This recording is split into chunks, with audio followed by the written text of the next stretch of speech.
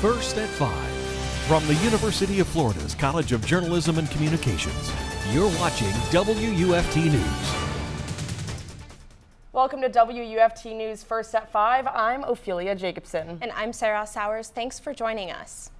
A historic home is set to move across Gainesville on Sunday for a chance to preserve its culture and history. WUFT's Camila Pereira joins us in the studio after paying a visit to the neighborhood today. Camila, what was the home like? Well, Sarah, right now it's looking a bit bare as the home is roofless and in preparation for its big move this weekend, making a 2.2-mile trip Sunday morning to its new destination. We're carrying this house away from the increasing gentrification that's happening in the 5th Avenue neighborhood, but hopefully the city of Gainesville will decide to save this neighborhood and protect the cultural heritage that is being lost. At 100 years old, this home is taking a trip across Gainesville in an effort to provide affordable housing. I visited the home with Tyler Smith. He's in charge of this project.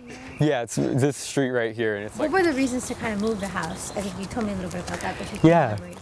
So I was just worried about, a home getting demolished when the city of Gainesville has a lack of affordable housing in general. 9 months ago, the city wanted to destroy the home. Smith heard and did everything he could to save it, 48 hours before it was demolished.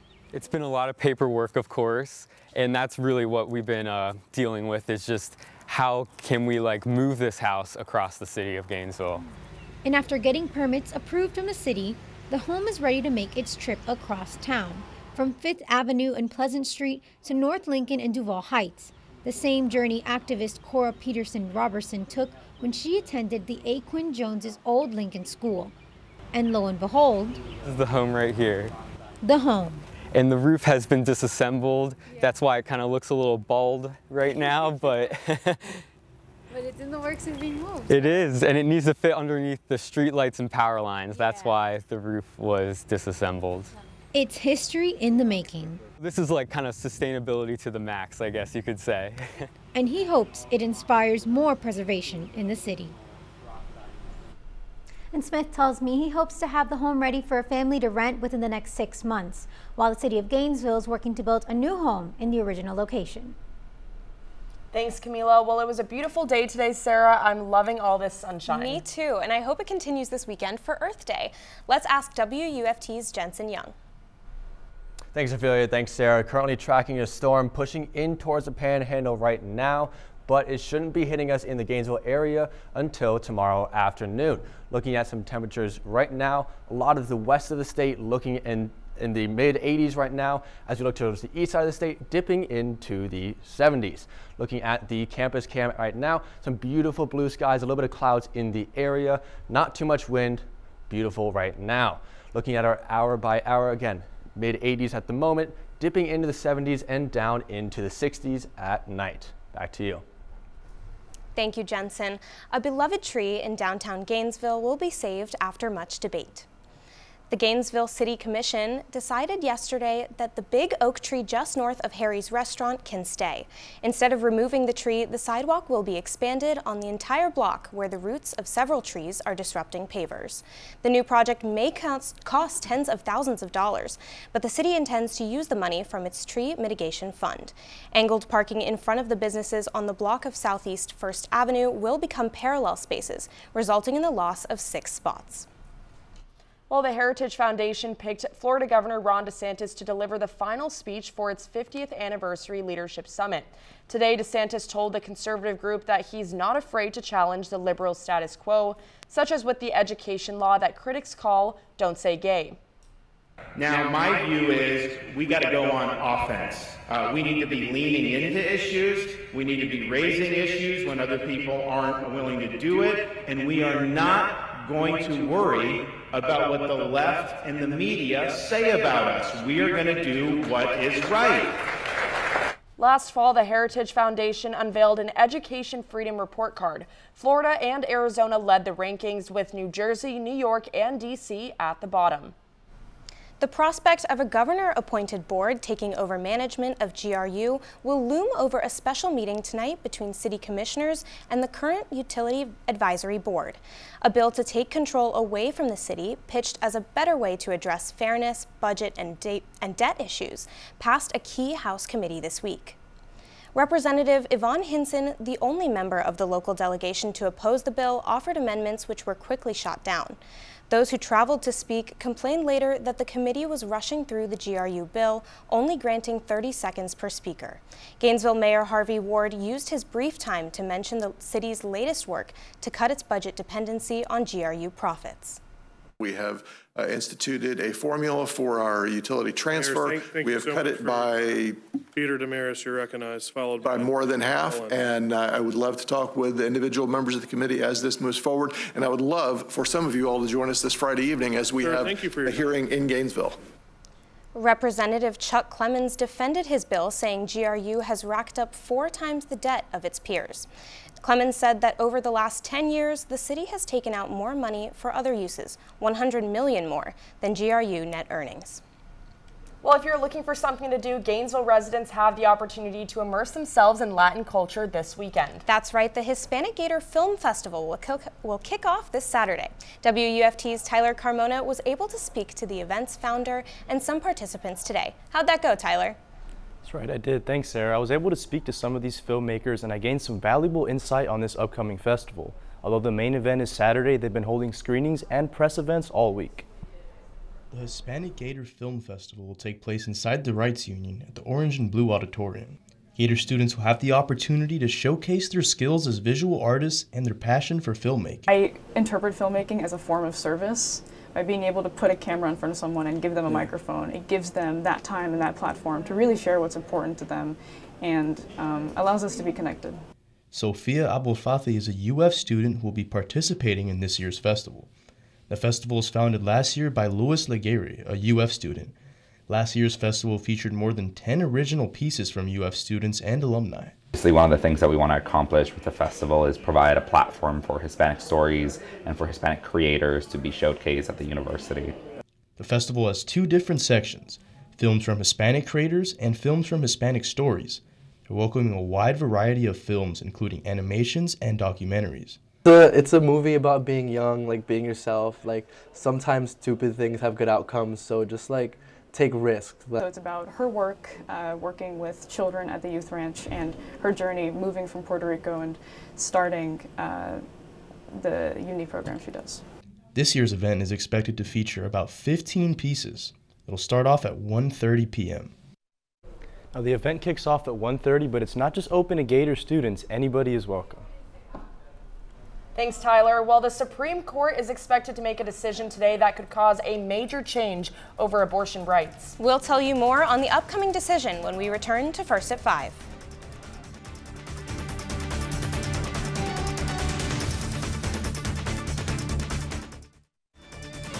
You're watching WUFT-TV News.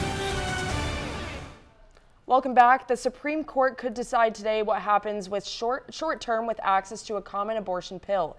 A series of lower court decisions are in conflict over what should happen, while key cases go forward on appeal.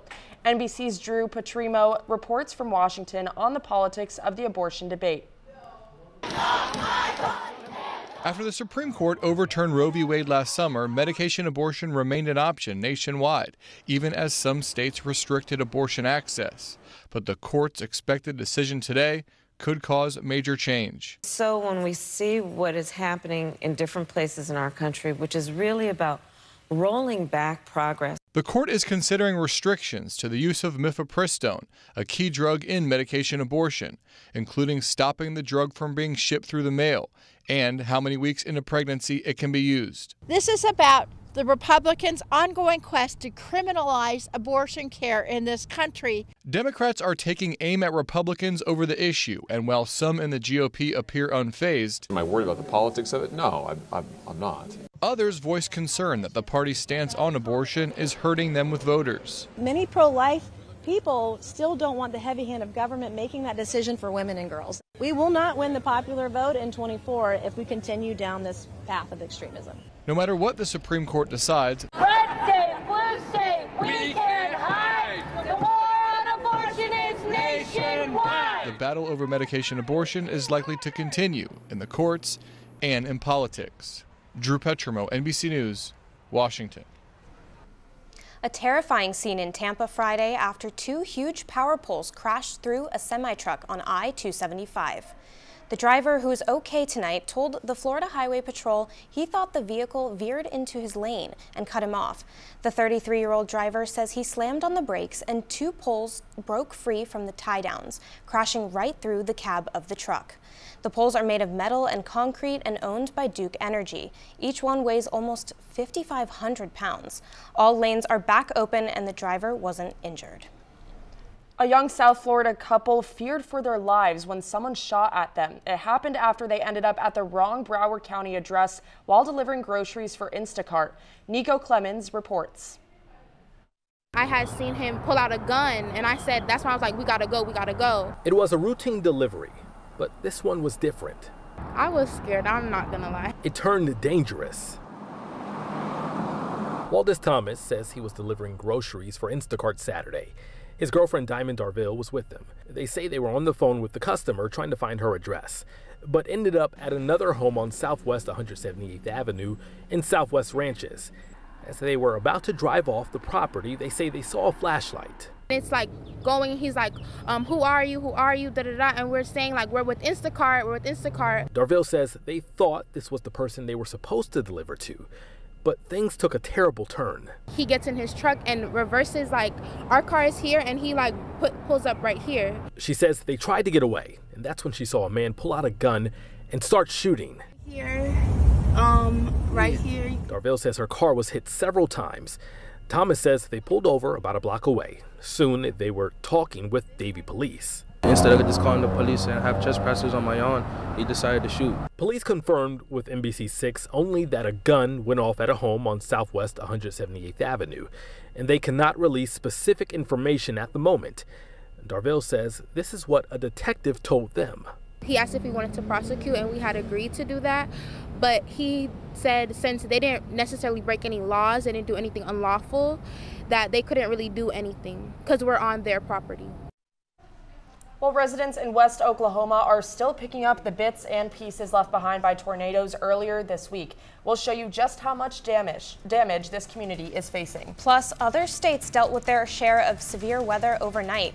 What's next for those areas coming up after the break.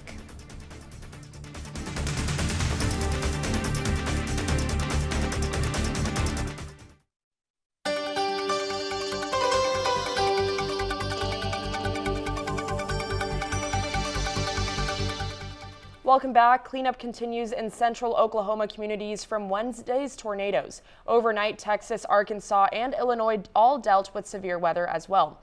NBC's Katie Beck is in Cole, Oklahoma with the latest. In Cole, Oklahoma, recovery and cleanup efforts are underway after that EF3 tornado ripped through the town, claiming 3 lives and leveling so many homes and businesses. People here are just now starting to put the pieces together, but as that recovery is underway, more severe spring weather overnight. A tornado touching down in Tyler, Texas, damaging rains causing flash flooding in Austin, stalled vehicles and water rescues. We also saw damaging rain in Arkansas and golf ball size hail in Illinois. That weather affecting tens of millions of people. Meanwhile, back in Cole, some good news on the horizon as they are out of the way of severe weather and cleanup efforts can continue. They tell us the top priority is returning power to folks here. Thousands remain without it, and finding permanent housing for those that no longer have a home to return to. In Cole, Oklahoma, I'm Katie Beck for NBC News. Still tracking this storm up in the peninsula of Florida, and by tomorrow it might be pushing into our area, but not until the afternoon. Generally some pretty good weather tonight. As we look at our campus cam up above Ben Hill Griffin Stadium, beautiful blue skies right now, some clouds, not too much rain, sitting in the mid 80s. As we look through the rest of the state, on the west side, a lot of it is in the mid 80s to upper 80s, but as we look to the east side, some of it is dipping into the 70s. for this evening. Again, starting off in the 80s, but pushing down into the 70s and 60s a little bit at night. A little bit of showers potentially. And if you get a little bit cold at night, maybe put on your heater. I know I won't be, but if you get cold, maybe you should. As you push to tomorrow, it is Earth Day, and there could be some showers up along the I-10 corridor. That's where the showers would be. Generally in the morning, pretty low 60s for most of the temperatures in the area. On the east side of the state, maybe up a little bit more into the upper 60s. As you look in the visibility in the morning, there could be some dense fog in our area, but it should really clear up by 8 a.m. Just in time for you to get out there, get some Earth Day activities, maybe clean up your backyard, clean up the neighborhood. Generally just go love the earth. Again, tomorrow is Earth Day.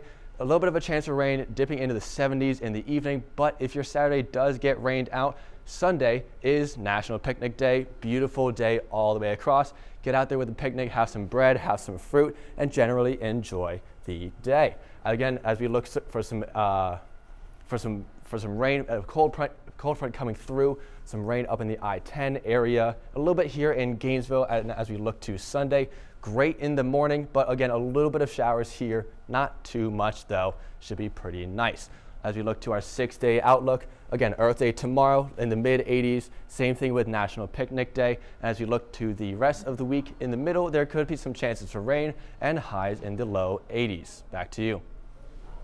Thanks, Jensen. Well, tomorrow is senior day for Gator lacrosse, and there's also a lot of seniors being recognized today on the show. And the two of you happen to be my favorite. Aw, thank you, Sarah. I'm really going to miss you guys, but it's also exciting to see people move on to more exciting things like quarterback Anthony Richardson as the NFL draft is a week away. I'll tell you what analysts have to say about where Richardson matches up with Kentucky quarterback Will Levis. That's coming up after the break.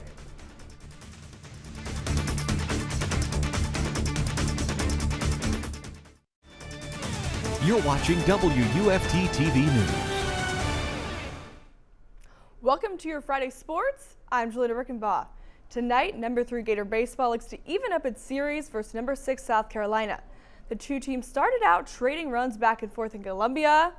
Gator Colby Halter tied up the game at 3-3 with an RBI triple in the 6th. But after starter Brandon Sproat left the game in the bottom of the inning, Philip Abner walked 3 straight batters. Nick Figueroa came in and immediately walked 2 more.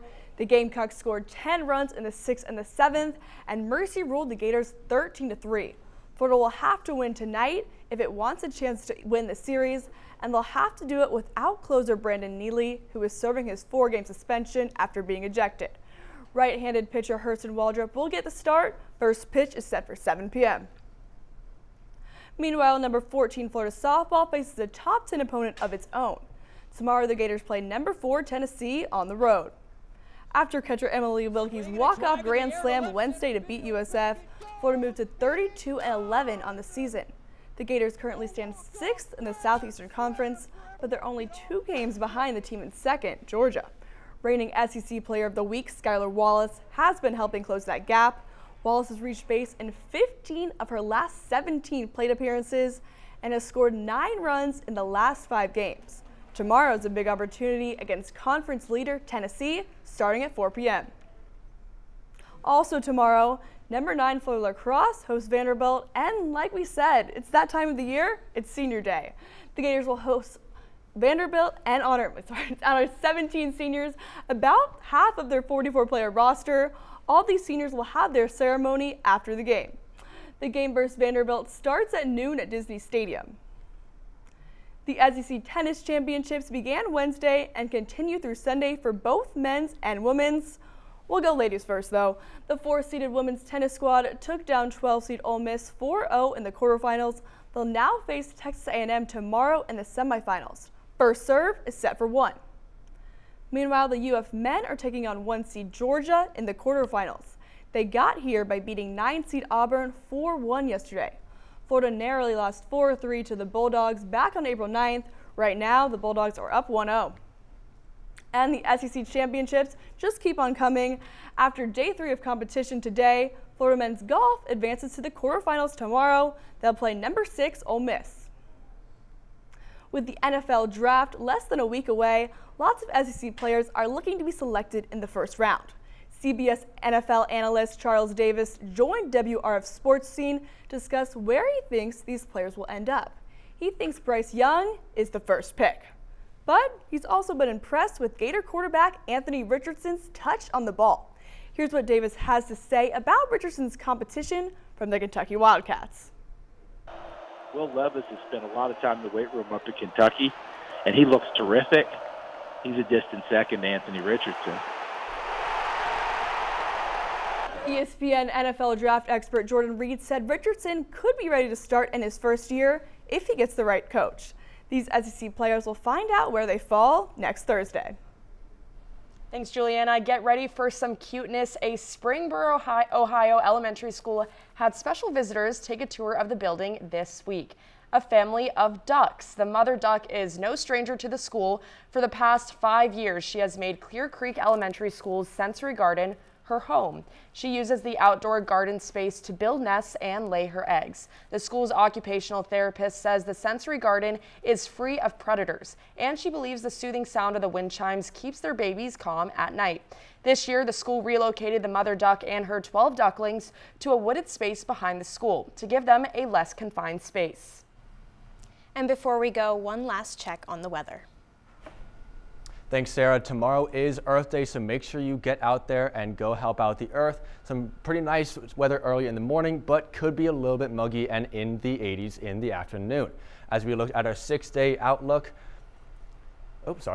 Earth Day tomorrow, like I said, mid-80s. Sunday is National Picnic Day, so get out there. It's a beautiful day. And as we look to the rest of the week, highs are in the low 80s with some chances for some showers in the midweek. Back to you. Thanks, Jensen. And before we go, I would like to take a moment to thank you, the viewers, for welcoming me into your homes for the past year and a half. This is the final time you will see me at the desk here on First at 5 as I'm graduating in 2 weeks from UF. It's been an honor to tell your stories, and working with everyone here at WUFT News was an experience I will never forget. Gainesville and WUFT News will always have a special place in my heart. Oh, Ophelia, I'm just so excited to watch you grow. And let's just take a quick trip down memory lane to when we met in high school at journalism camp right here at UF 5 years ago. We were so young. Look how young we were. As always, BBC World News is up next, and the PBS NewsHour is coming up at 7. And as always, your Florida news is always on at WUFT.org. Have a great night.